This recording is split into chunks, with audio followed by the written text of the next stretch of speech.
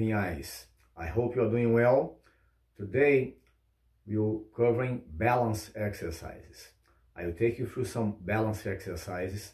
Balance is one of the most important skills in our lives, but often a skill that most of us don't train as much. So to get started, let's stand up.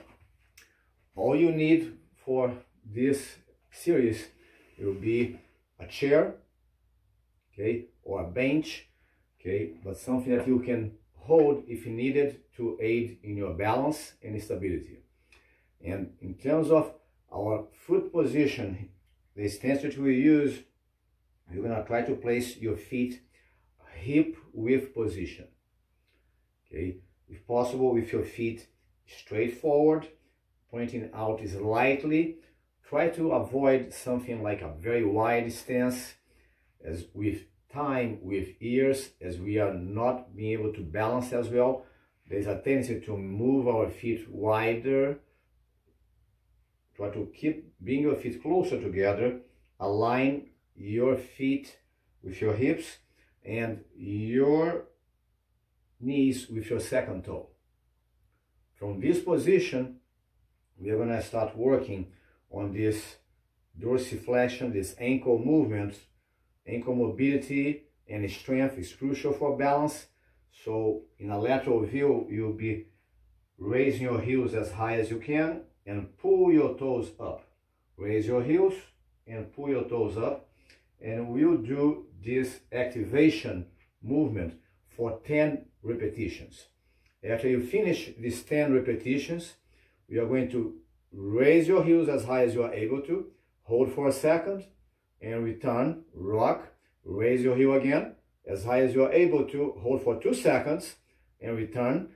And we'll build up, holding the third repetition for 3 seconds. Holding every rep, you're going to increase 1 second your hold time with your heels raised, up to 10 repetitions. After you finish that, we will have our chair, and you can hold the back of the chair, feet hip width apart, hip hinge, bring your hips back flat, and you're going to return and do this movement for 10 reps, basically to activate this posterior chain, these muscles in the back of our calves, our hamstrings, glutes, back. After that, we are going to bring your chair. You can walk around, and you're going to sit in the chair, feet hip width apart. Try to do not touch the back of the chair. And from this position, we are going to stand up and sit for 10 repetitions in a lateral view. You're going to try to move your hips back towards the chair and try your best to don't collapse in the chair. Control the movement is crucial. Stand up, keep a good posture, and perform this exercise for 2 sets of 10 repetitions.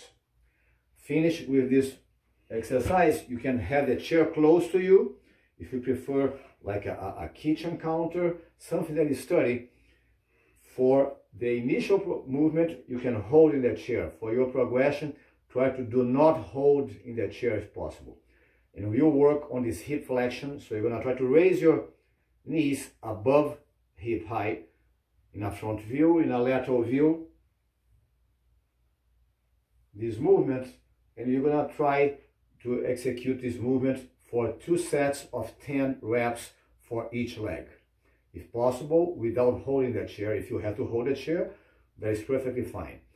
So after the hip flexion, we will work for a hip extension. In a hip extension, in a lateral view, you are going to try to touch your toes as far back as you can without arch your back. You can swing your leg forward and extend back. But to touch your toes as far as you are able to for 10 repetitions. For progression, you're going to try to move your legs back, but don't touch the toe on the floor. Try to stabilize, if possible, without holding the chair. And we'll do this movement for 2 sets of 10 repetitions for each leg. After the hip extension, we are going for a hip abduction. So a lateral movement here. You can hold that chair if needed. If you don't need that chair, don't hold the chair. You're going to try to keep your alignment and raise the leg laterally, sideways here. Try to go without turning your foot. Keep your feet aligned, and you're going to execute this movement for 10 repetitions for 2 sets of 10 for each leg, if possible, without holding that chair. If you have to hold a chair, hold a chair. Watch so you don't let your hip collapse. Work on your posture, stay nice and tall. After that, we are going to then try to draw a line. If you want to draw a line or put a tape on it, that is perfectly fine. And we are going to look to walk a heel-toe walk. I'm going to walk straight forward, 10 steps if possible, depending on how much distance you have available. Then you're going to walk back, bring your heel towards toe, toe towards heel, and return to your start position. And you will repeat this movement back and forth for 10 repetitions, if possible. If you have to hold a chair while doing this movement, that is perfectly fine. And you can execute this then as you progress, closing one eye. Go the same movement pattern with one eye closed, and for your third progression, the most difficult progression, you're going to close your eyes while doing this movement. Okay, I hope that you found this sequence helpful. Please let us know what you'd like to see. We are here to try to keep you moving and staying active in these difficult times. For now, okay, stay healthy, stay active, be safe. I see you guys as soon as possible, face to face. I love you. Take care.